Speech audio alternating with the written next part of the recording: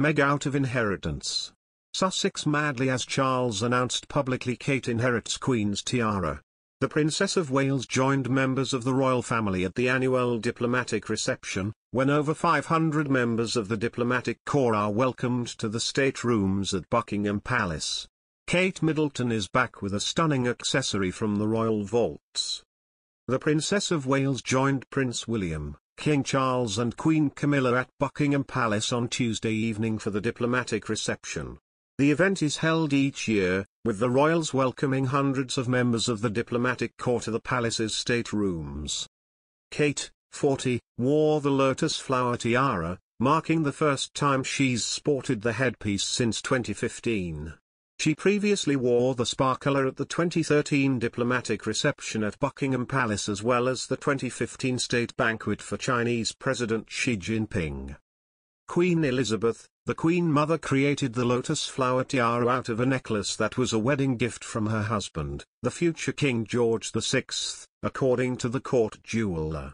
Their daughter Princess Margaret later wore the piece, and Princess Margaret loaned the piece to Serena Stanhope when Serena married Margaret's son in 1993.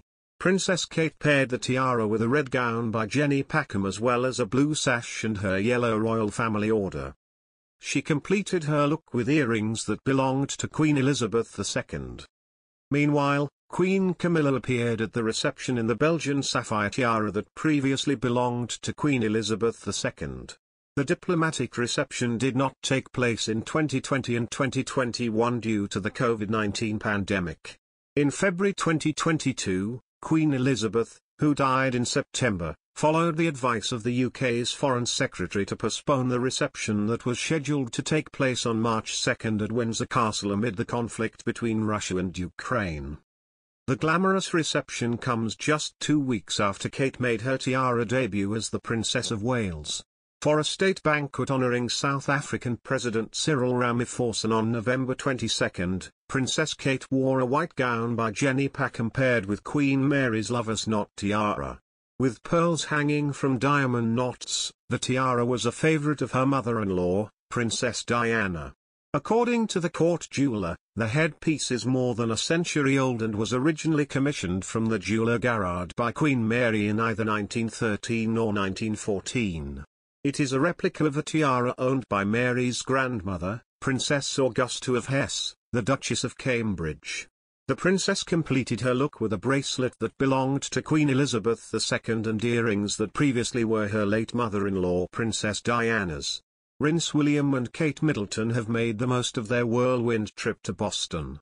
The couple's appearance at a Boston Celtics game and William's meeting with President Joe Biden were just a few highlights. The crown jewel of their visit came on December 2 when the royals attended the Earthshot Prize Awards as guests of honor. While William and Kate posed for standard red carpet photos that night, one candid, behind-the-scenes shot released a few days later offered a more romantic look at the night. In a black-and-white photo shared on December 6 by Kensington Palace's Twitter account, William and Kate appeared so in love during the ceremony while smiling and wrapping their arms around each other. Behind the scenes at the second annual #Earthshot Prize Awards ceremony, the photo was captioned, "Celebrating brilliant solutions and the inspiring people behind them." According to the award show's official website, Prince William created the Earthshot Prize to honor the best and most ingenious solutions to repair and regenerate our planet.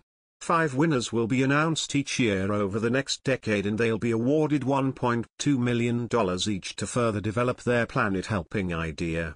Information about this year's winners can be found here. The Earthshot Prize was inspired by John F. Kennedy's historic 1962 moonshot speech, during which he spoke about the importance of space exploration and challenged the nation to get a man on the moon before the end of the decade.